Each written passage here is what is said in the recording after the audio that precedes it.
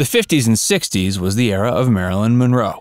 Her fame inspired many lookalikes as film studios scrambled to get a piece of the Marilyn pie. There was an insatiable desire for hot, blonde bombshells in the press and films and on television. Some of these Marilyn-esque beauties achieved real and long-lasting success, celebrated as much for their good looks as their smarts and acting ability. Anita Ekberg, for example, was a beauty queen turned Italian film superstar, reaching her pinnacle after appearing in Federico Fellini's La Dolce Vita. Other starlets were, perhaps unsurprisingly, one-hit wonders, or fell prey to exploitation and drug addiction. In this video, we take a closer look at some of the most beautiful blondes of the 50s and 60s. Jean Carmen. Jean Carmen was an Arkansas beauty who ran away from home at age 13. She made her way to the bright lights of New York City, where she worked as a dancer and men's magazine model. Surprisingly, she was a talented trick shot golfer. She made decent money touring with fellow trick golfer Jack Redmond. She was rumored to be a close friend of Marilyn Monroe, who helped her get several roles in popular films from 1951 onwards. Untamed Youth and I Married a Woman were among the more famous of those movies. She moved to Orange County, California in 1978, where she died of natural causes at age 77. Martine Carol. Some considered Martine Carol to be the European rival to Marilyn Monroe. She was born in 1922 in France and performed on the French stage and in movies throughout the 40s. She caught the eye of 20th Century Fox for her role in a 1950 movie about the French Revolution called Caroline Cherie. They asked Carol to sign a contract with them in 1954. She appeared in a few forgettable films before her career was cut short by the rise to fame of 60s sex icon Brigitte Bardot. She died of a heart attack at the young age of 46. Are you fascinated by the lives of vintage Hollywood beauties? Keep on top of the girly goss by subscribing to Factsverse and hitting the notification bell. Be sure to like and watch this video too, so you keep getting recommended videos you want to watch. Diana Dors. Diana Dors was born Diane Mary Fluke in 1931 in Swindon, England. She was passionate about performance from an early age and studied at the London Academy of Music and Dramatic Art. Upon graduation, she changed her last name, Fluke, to Dors and quickly landed her first role at age 16. A few years later, her flourishing British career got her noticed by Hollywood. She signed a 3-picture deal with RKO Studios, though only completed 2 films with them, I Married a Girl and Unholy Wife, before being released from the contract. She separated from her first husband, Dennis Hamilton, in 1958 and promptly married Hogan's Heroes and Family Feud star Richard Dawson. In 1962, the two divorced, and she went on to marry the love of her life, actor Alan Lake, just 2 years later. They remained together until Dors' early death from stomach cancer in 1984. Anita Ekberg.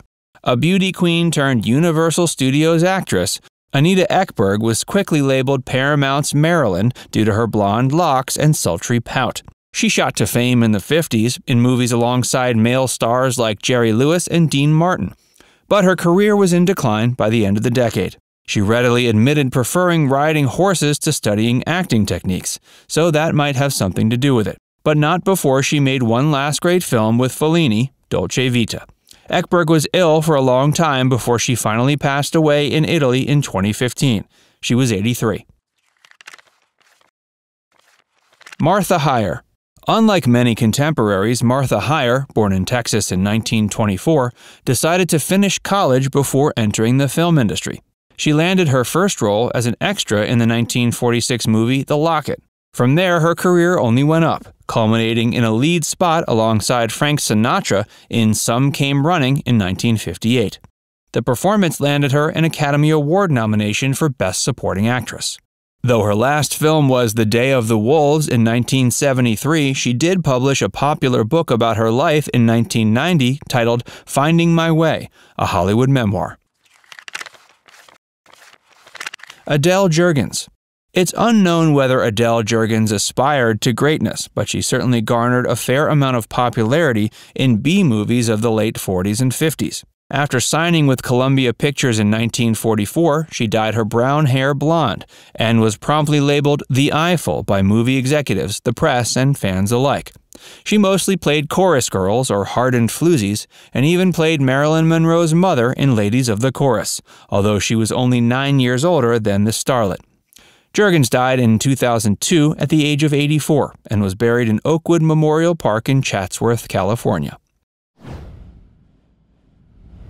Barbara Lang. Barbara Jean Bly was born in 1928 as a Hollywood baby. Her mother was also a star. She danced in silent movies under the name Esther Kaufman. When Barbara started performing as a model, singer, and piano player as a teen, she changed her surname to Lang, as it sounded more appealing.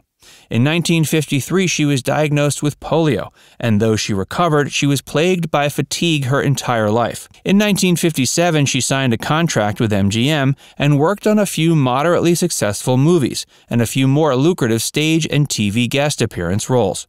She once dated Elvis Presley, and she married twice in her life, though both ended in divorce. After a failed suicide attempt in 1958, she faded into obscurity, dying of pneumonia in LA in 1982. Joy Lansing. Joy Lansing was born in Utah in 1928, the daughter of a housewife and traveling salesman. She landed her first film roles at a young age in the 1948 movies The Counterfeiters, Julie Misbehaves, and Easter Parade. Lansing continued to get primarily uncredited roles until 1955, when she debuted on TV in sitcoms like Adventures of Wild Bill Hickok and I Love Lucy. It wasn't until she got the part of Shirley Swanson in The Bob Cummings Show that people began to think she was more than just a pretty face. Lansing's most famous role was in the 60s. She played Lester Flatt's wife on the Beverly Hillbillies. Despite becoming more prominent in later years, Lansing was sadly diagnosed with breast cancer and died in 1972. Jane Mansfield.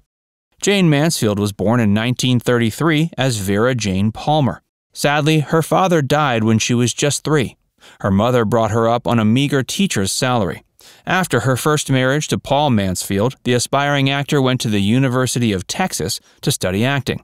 After giving birth to her first child in 1950, the family uprooted and moved to LA to pursue Mansfield's dream of becoming an actress. She landed supporting roles in successful movies throughout the 50s, but by 1960 had developed the stereotype as a ditzy blonde, an opinion that was cemented when she appeared nude in the controversial film Promises, Promises. In 1967, at just 34 years old, Mansfield was killed in a shockingly tragic car accident. Marie McDonald. Born on July 6, 1923, Marie McDonald was known as Cora Marie Fry until she entered the world of acting. She turned down a place at Columbia University to study journalism for a spot on Broadway, and from there, McDonald landed a contract with Universal Studios. She mainly appeared in supporting roles and bit parts until in films and on TV. McDonald was probably known more for her scandals than her acting ability. Labeled the body by the press, she was constantly in the news. She once claimed she was assaulted and kidnapped, which she later admitted to making up for attention. She died of a drug overdose in 1965 at age 42. Jan Sterling. As arguably one of the world's most talented screen sirens, it might be unsurprising to some fans that Jan Sterling was a Broadway star for over a decade.